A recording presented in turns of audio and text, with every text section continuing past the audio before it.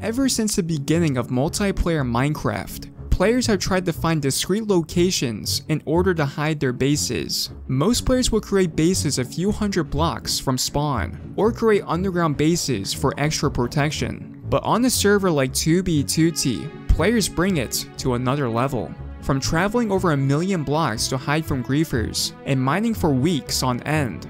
This is the story of the first players and settlements beyond 1 million, and how it changed base locations as a whole on the server. During the early age of exploration around August of 2011, a player named Alouneri came up with an idea to expand the nether highways to reach 1 million blocks in the overworld. During this time, the longest nether tunnel was the +X tunnel, and the farthest it went was to 38,000 blocks. The idea behind this was not only to move further away from spawn to be safer from griefing, but believing that no one would ever go so far to walk 1 million blocks just to grief a base. Alouneri soon came in contact with others from a group who were at a base called Old Town. After explaining his ambitions, the group decided to join him since their last base Ravendell had been recently griefed. Together, the players Electroff, JDW99666, and Willy Roof joined Alouneri on the +X highway. However, to reach 1 million, they would have some obstacles. At the time, enchantment tables didn't allow you to pick an enchantment, so they mainly used unenchanted pickaxes, which took the group a way longer time to mine. Soon after the group decided to start the dig, a player named THEJudgeHolden would follow as well. They would dig for weeks, however, Alouneri did most of the work. After 2 to 3 weeks of constant digging, Alouneri dug the tunnel to 125,000 blocks in the nether, which was 1 million blocks in the overworld. He dug away from the tunnel to the location which would become the first 1 million base on 2B2T.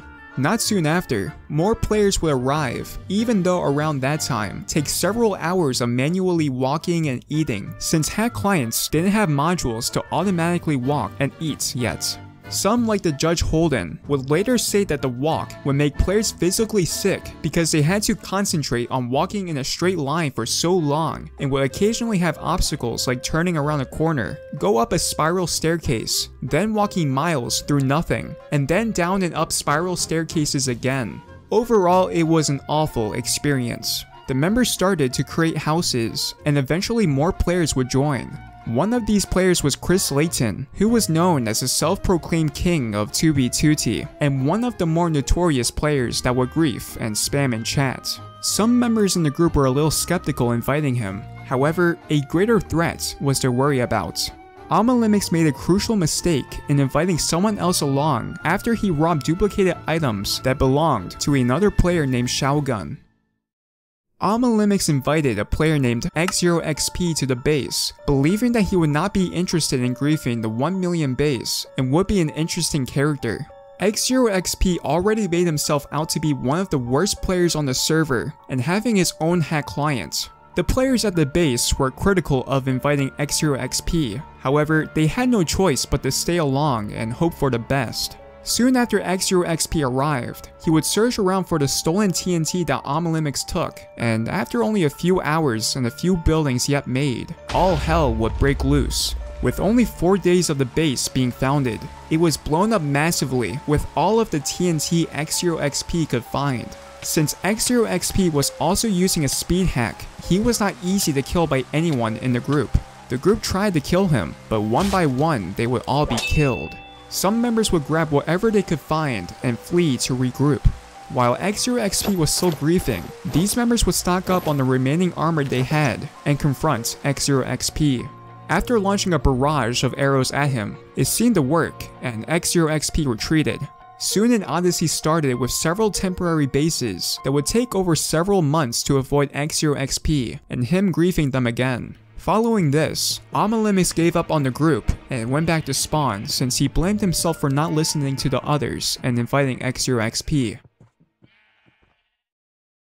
After things settled down, a following base was created on a mushroom island. This base was called Profanity Island, or also known as Troll Island. It was used to stock up on food after the countless griefs by X0XP. The group managed to meet here to plan out future bases and how to hide it from others. Some players like XY Spencer were invited and arrived shortly after. However, the Mushroom Island wasn't an ideal place for growing a lot of wheat, as the mycelium blocks would take over plotted land very fast. So the group decided to travel towards a jungle biome. They created a base in the jungle, and this location was soon a meeting ground for new players like Rick and Man and Royal McCook, and the location was officially called Rapture.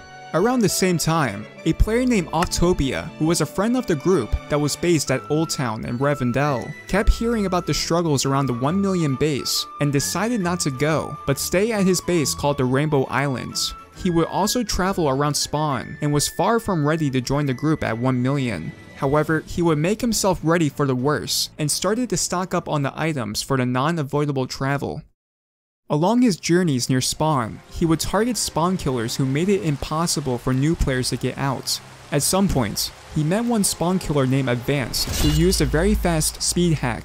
A normal player would be dead in seconds, but thanks to a lot of potions Offtopia carried with him all the time, he could fight nearly on par with players who had hack clients. Offtopia was able to flank him on ice and corner him in a cave, eventually managing to kill him. But after his small victory, Offtopia was attacked by Police Mike 55. Most of the time, Police Mike 55 had the upper hand and had the high ground. However, Offtopia slowly got up to his position, and after Police Mike started to get arrogant, Offtopia knew he could use this to his advantage. He decided to splash a Strength 2 potion, and not soon after, the knockback on Offtopia's sword sent Police Mike 55 flying into a deep spawn hole and leaving behind a big stack of loot. Police Mike 55 had some rare endstone blocks and a black disc record that Offtopia has to this day. Offtopia would later say this was his hardest battle yet. Offtopia decided that he should get ready to travel to the 1 million base to be with his old friends again.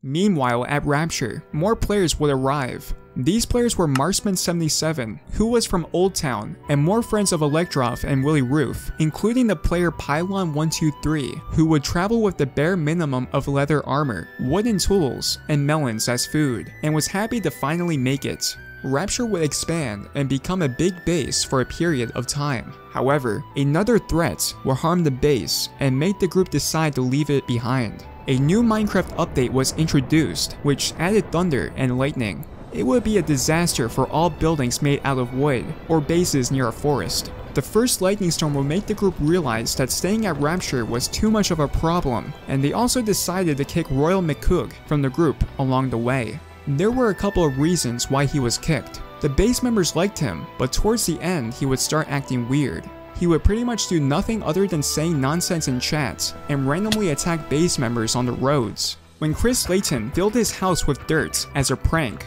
Royal was furious and leaked the coordinates of the base. When he was kicked from the group, Royal swore he would follow them and grief their next base as revenge.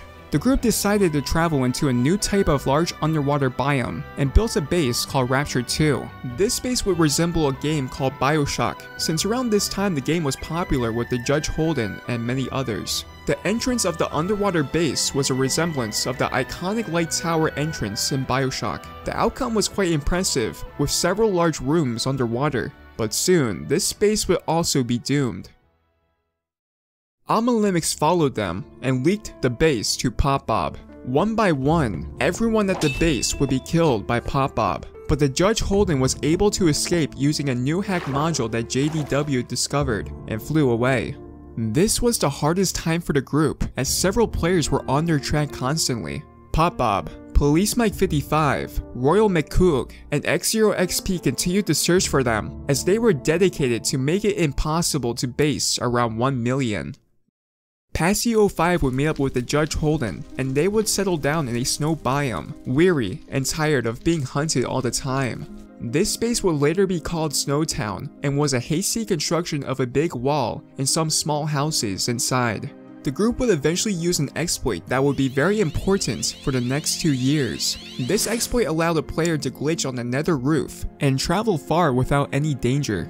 JDW99666 and Electroff decided to make a gas-proof station on the nether roof at the coordinates of Snowtown. Offtopia decided to follow his friends after nearly half a year and do the journey to their base as it was easier than ever. He took his most valuable items and glitched himself on top of the nether roof with the help of a ladder and a door. The walk was less complicated compared to a tunnel, and eventually he was greeted by JDW on the nether roof. As Offtopia entered Snowtown, he was very disappointed. The whole town was covered in snow and felt like it was abandoned. THEJudgeHolden decided that the place was way too small, so he built a tower further away from the base. Also around this time, Chris Layton was mobbed out of 2B2T after POPBOB'H found his Facebook page and tried to destroy his reputation among his real-life school friends. Offtopia decided to do the same as THEJudgeHolden and built a cobblestone castle further away from Snowtown in the style of a lava cast. After Offtopia finished his castle, he decided to improve the situation at Snowtown and smelted sand to make a lot of glass to make a rooftop over the town. Soon Offtopia got help with Willy Roof to build a sand duper, which would help getting glass and sandstone a lot faster. After the glass roof was complete and all of the snow was removed, Offtopia created a jungle and mushroom biome inside Snowtown and built his own personal houses. Soon the group realized that the base was improved and came back to play again. Even though the base was improving, the group discussed moving further out since the new Minecraft updates would upgrade villagers and they could build a larger base. A few more towers would be added, like the Netherwart Farm and a floating island by a player named Rainbow Cats near the Snowblock Tower. During this relatively peaceful time, they also created a giant railroad on the nether roof that would go 15,000 blocks out to a new location with the help of a rail duper. While Offtopia already had 2 of his main Minecraft accounts at Snowtown, he also kept 2 other accounts close to spawn to continue helping new players. One of these new players was Levy12, who Offtopia thought would be a good addition to Snowtown, but long story short, he wasn't.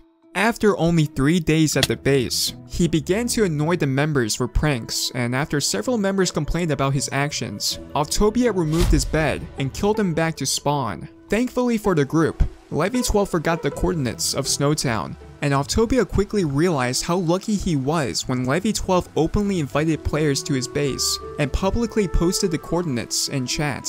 One day, Cytotoxic T-Cell got POPBOB'H to send her his hack client. She didn't want to install and use it without a test run, so she would send it to Offtopia, and Offtopia would send it to Levy12 on one of his alternate accounts. Offtopia would tell Levy12 that it was the best hack client ever. But when Levy12 installed the client, it completely ruined his computer. Not soon after, Levy12 would leave 2B2T forever. To commemorate Levy12, Offtopia and the group built a grave for him at Snowtown and put his armor and some bones into it, with a sign making fun of him.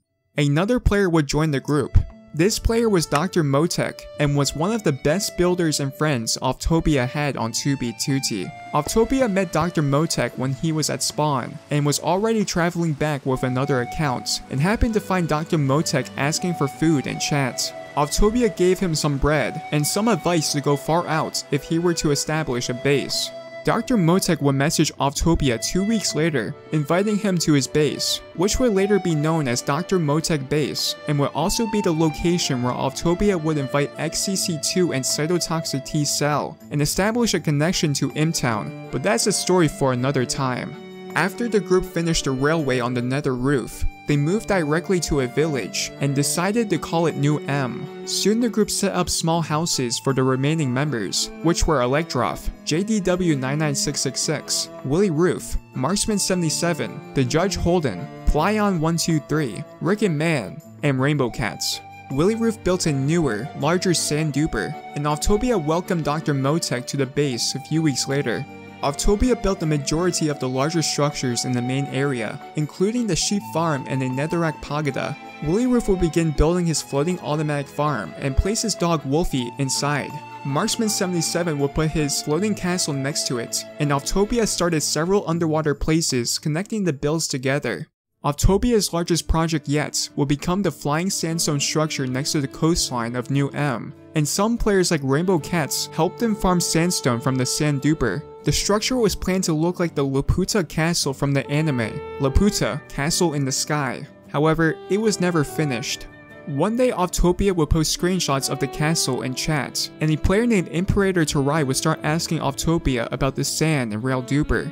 After becoming friends, Imperator Terai asked Offtopia to join Imptown, and he would on his third Minecraft account. New M itself would at some point stagnate and see less and less players log in naturally. Most times there would only be 3 players, then only 2, and then mostly 1. Signs on the message board would call out for more activity again, but would fail at the end. A last project was to use the Real Duper and build a castle made out of diamond blocks, but was unfinished. THEJudgeHolden will go back to spawn to build there again, and JDW99666 will also go back to spawn to fight and kill the first Ender Dragon on 2B2T. Ricketman will also leave and would later place the first Wither at spawn. Willy Roof and Marksman77 would later return in 2016 and help with construction of the drain. Snowtown and New M would still be around when Offtopia returned in January of 2016. Both bases were griefed by new players a few weeks later after a YouTuber named the Camping Rusher visited the server. Willy Roof's automated sky farm was not griefed, allowing him to retrieve his dog, who was at the time the oldest dog on 2B2T. Snowtown and New M will be among Offtopia's favorite personal bases, serving as an example that no matter how large your project is or how difficult it is to complete, it is always possible on a server like 2B2T.